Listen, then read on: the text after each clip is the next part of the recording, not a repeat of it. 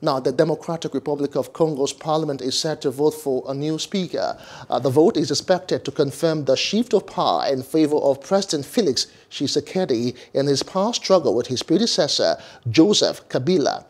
Tshisekedi's newly acquired majority, composed of 391 MPs out of 500, has lined up candidates for the top positions in parliament.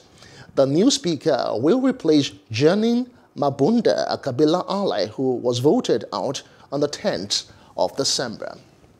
Now, at the end of an empty hallway in Burkina Faso teaching hospital, a group of children sat together in medical gowns, nervously awaiting operations that could save their lives. The smallest, 9-year-old Landry Nion fixated on a phone game, while an older girl cheerfully encouraged him. Take a look.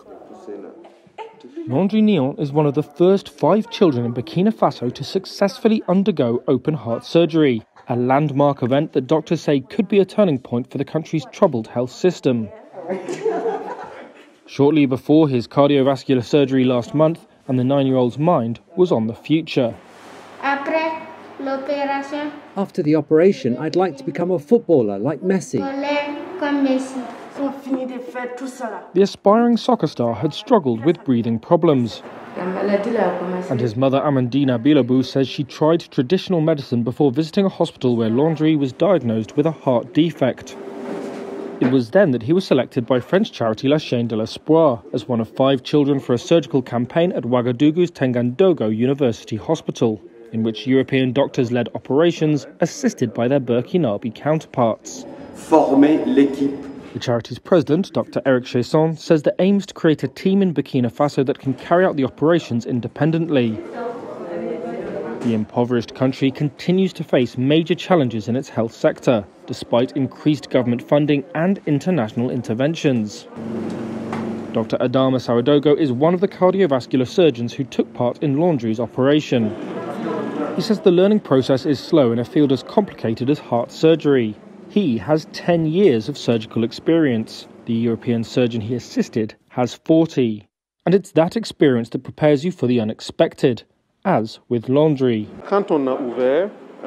When we opened, we found another defect that was left unnoticed. Patent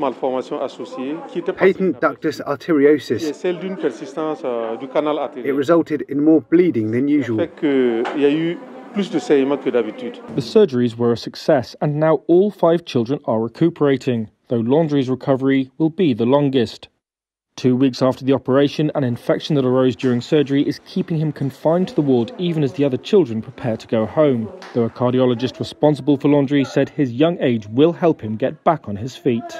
Hello, hope you enjoyed the news. Please do subscribe to our YouTube channel and don't forget to hit the notification button so you get notified about fresh news updates.